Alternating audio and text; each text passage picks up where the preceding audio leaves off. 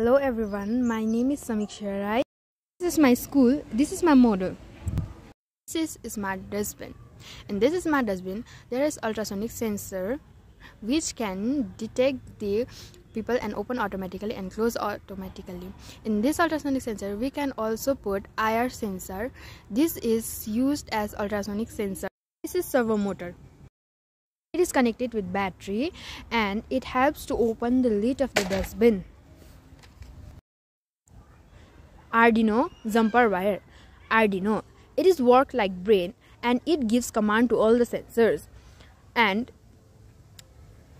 jumper wire connect Arduino with sensors. Ultrasonic sensor, it can detect the level of the garbage in the bin when garbage is full of the bin, and it passes the signal to GSM module, and GSM module connected with network and passes the signal to waste management team, and waste management team comes to empty the dustbin. This smart dustbin also segregate dry waste and wet waste. Thank you for watching this video.